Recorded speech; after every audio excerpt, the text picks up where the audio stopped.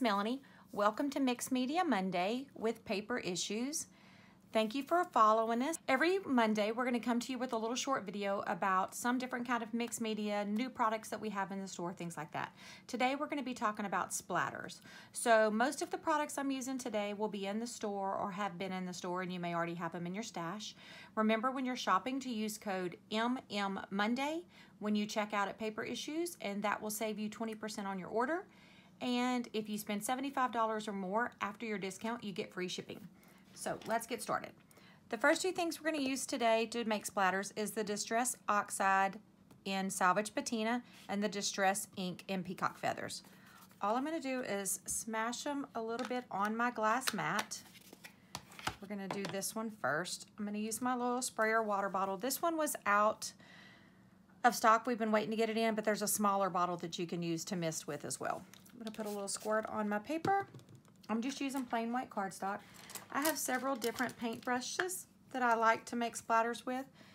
Just depends on the size of the paintbrush that you use as to the size of splatter that you're going to get. This is my favorite and my go-to. These two are the ones I use the most. So I'm going to use this one right now. It's about a ½ inch long. You want it to be pointed on the end, not a flat paintbrush. So I'm just going to twirl my brush around in the water, and I'm going to hold it about 3/4 of the way back, and I'm just going to gently tap. And it makes nice little splatters on your paper. You can hold it up higher and they'll be a little further apart. You can go closer and they will be closer together. Okay, so this is the Salvage Patina in the Distress Oxide. The next one we're going to do is the Distress Ink in Peacock Feathers. You can't really see that one on here because it's not that milky consistency because it's not an oxide. Same paintbrush, twirl it around. It's a much brighter color because it doesn't have the opaqueness of the oxide. So those are the way to use your Distress Oxides in your Distress Oxide or your Distress Ink to make your splatters with that. The next thing we're going to talk about using are the different sprays that you have. So in the store, we have some of the Dina Wakley gloss sprays, we have some of the Distress Oxide spray, and we have some of the Distress spray stains. Very rarely do I use a paintbrush on these. Generally, I just take these out and use the nozzle that is in there.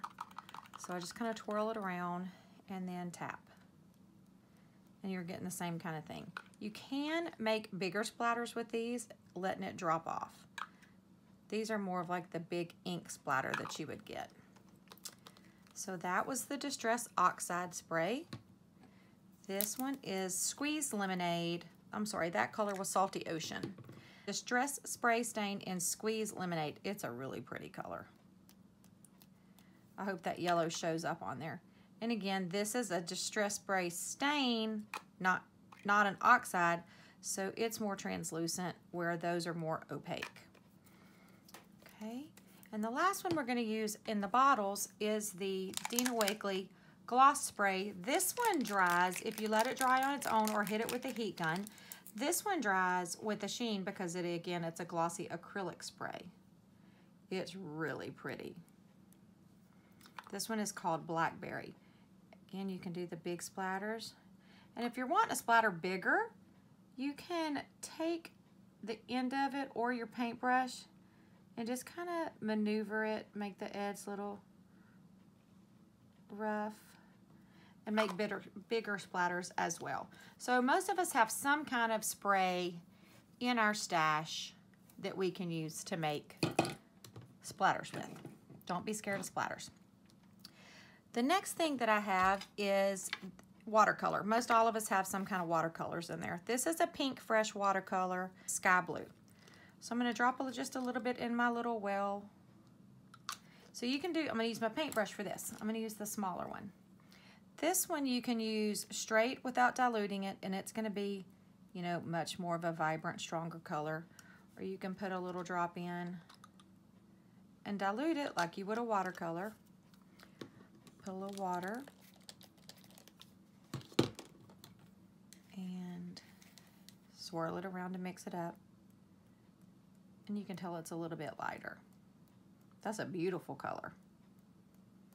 And again, same thing with this. You can take it and just kind of move it around, make it more fluid to get a bigger splatter if you want that. I'm gonna wipe my brush off. So that's a watercolor. Most of us have watercolors in our stash.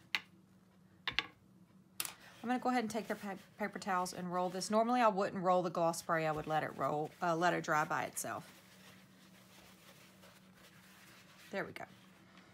The next thing we're gonna talk about are the crayons by Vicki Boutin. We have the original crayon that she had out here, and then we have the new gel crayons.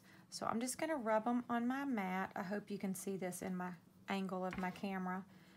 That's the original crayon, and this is the newer gel crayons. This is the orange. I'm just gonna rub those down. They glide really easily. Danielle did a video with those, and I'm gonna give them a little squirt of water. These you tend to have to blend a tiny bit more because again, it's a crayon consistency and it's not a liquid. So you just blend it up. This is the crayon, the Vicki Boutin crayon. That's a really pretty color.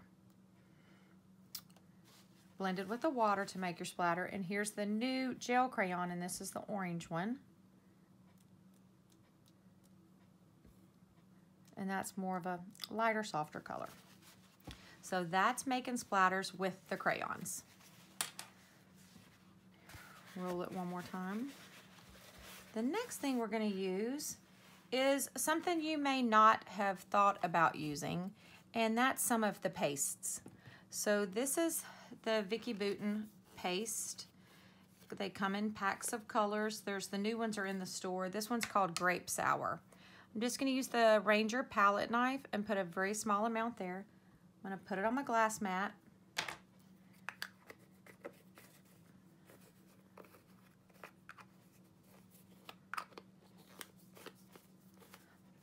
Going to add some water to it. I'm going to use my palette knife to stir it around real quick. And it really blends nicely. Doesn't take a ton of water. And we're going to use this little small paintbrush again. So if you were, say, using your texture paste in a stencil, and then you wanted splatters to match, you just thin it out and make your splatters to match it. In the store, we have the new paste by Simon Hurley. Let me move my paper over so I can show you this. These are the new Lunar Paste by Simon Hurley. There's 5 in the store. This one is called Traffic Cone. Y'all, these are beautiful. They have a metallic sheen to them. That is gorgeous. This one is Slippery When Wet. It's a gold. That is a beautiful gold. This one is Bee Sting. The names are so cute. That red, and I'm going to show you what they look like. This one is Later Gator. The red, green, and gold for Christmas will be phenomenal. And this blue is called Clear Skies. So you could do the same thing with it that we did with the other one. Here are these that I used with the Ciao Bella stencil. This is in the store. It's the new Ciao Bella Coffee Stain stencil. So what I wanted to show you on here is, here's the blue, the green, the Traffic Cone, the Bee Sting red, and the Slippery When Wet gold. So those are I really think everybody should have those. They go on so well. So this is the new stencil in the store. It's the Ciao Bella Coffee Stain. So for people who don't like to splatter on their page, you can take the stencil, and if you see here, there's little droplets on here. So there's the big coffee stain spots, but then you've got the little spots. You can use the texture paste and just make your own splatters in certain spaces that you want them, if you're wanting them to be bigger, or with the texture if you don't want to splatter the water. So those are the new Lunar Paste that are in the store from Simon Hurley, and they are in the 5 colors, and I think they're going to go kind of fast. So I wanted to show you that. The next thing we're going to move on to make splatters out of, again, is something that you have in the house, probably in your stash. The little paints. This is an old metallic gold folk art paint that I have. You can just squirt it, a little drop in the, oop, I got too much. We will definitely won't need that much. Into the well or onto your mat. Squirt some water in it. And we're gonna mix it just like we mixed the other. You can use this with black to make black paint splatters. You can use it for white when you're having a darker paper and you need a white splatter. This gold is beautiful because it's a metallic. You can just go hold your brush straight up and down and make them, or you can tap it. The further away you tap, you'll spread a bigger area. You can go closer and get it more of a specific area. So this is the gold. Any of the paints, the little acrylic paints that we've had forever in our stash, you can put a drop in, mix it with water, and get any color you want with that as well. So that's another thing that we have in our stash that we can use.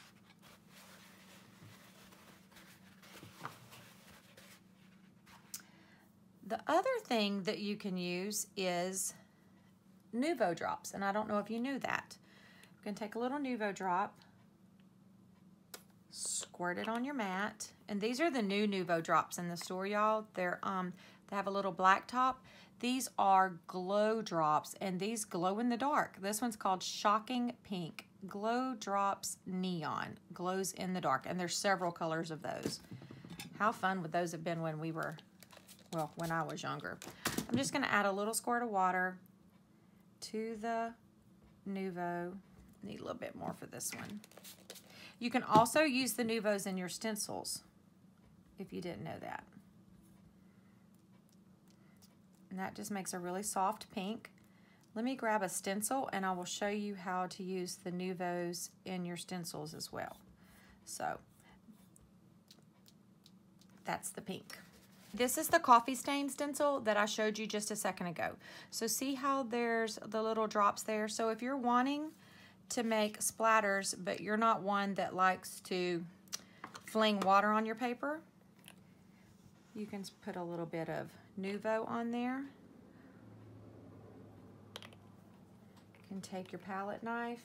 You can use your stickles too, if anybody has stickles left in their thing, in their stash. So you can tape, if you want to tape it down so you don't get it in areas like the bigger coffee stains. If you only want to make the little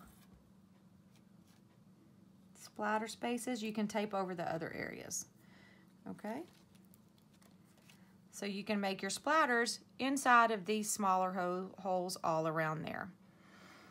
Let me show you while I have it out how easy this lunar paste spreads, since I had that made for you already.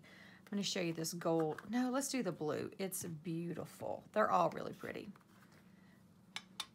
So it's a very whipped, thin consistency. Just get these palette knives, come 2 to a pack. It's this one. I don't know where my other one went. And it's a little longer, not as pointed one. So these, you just put them on and spread them around. You can leave them thick if you want more of a texture, or you can do them flat to where you're just getting the design of them. You know, it's like, depends on how much icing you want on your cake, I guess. Kind of like that.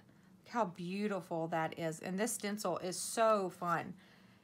Again, you could do paste in the stencil, you could do paint in the stencil, you can do the distress oxides in it, you could use the distress sprays and pick it up, you can do a reverse with it. So that's the new Ciao Bella coffee stain stencils. The Ciao Bella stencils are really nice. They're 5x8, they're a thicker consistency for a stencil. They don't bend very easy when you're rubbing around, and you don't feel like you're, you know how some stencils are thin and you kind of bend them. These don't do that. So real quick, to go over everything we did real quick, we did distress oxide and distress ink on our glass mat, splat mat, acetate sheets mixed with water. We used sprays, which everybody probably has some sprays in their stash somewhere. You can use your paintbrush inside of these, or just use the end of the nozzle that's on there. We used a watercolor. You can use any kind of watercolors that you have. The watercolors that are in the little trays, the ones that you have to add the droppers to. We use the paste. This is the new Lunar paste, and we use the Vicki Boutin paste. We use the new gel crayons and the art crayons by Vicki Boutin. And we used a little bit of Nuvo, and again, you could use Stickles. The only thing I had to supplies were some paint brushes, a spray bottle, and a glass mat, acetate sheets, or a splat mat. And again, it just depends. You need to play around. I have several paint brushes that I use, but honestly, I use these the most. These two sizes here. These are the ones are my go-to ones. You just want to make sure that they have a little point to make your splatters. So that is it for today. This was a quick one. It's Mixed Media Monday. We talked about splatters. Don't forget to check out paperissues.com. Use code MMMonday. Save 20% off of your entire purchase. You spend over $75 after your discount and you get Cassie's freaky fast shipping. Be sure and subscribe. When you go to YouTube, hit the subscribe button and you hit the little bell and it can give you alerts to make sure you know that we have a new video posted. So let me think. Christy will be back next Monday with a new video, and check out all the ones if you've missed them. We would love for you to give us a thumbs up, drop us a comment. That helps more people see us. Share it with your friends. I hope y'all have a wonderful week. Happy Monday. Have a great day. Talk to y'all soon.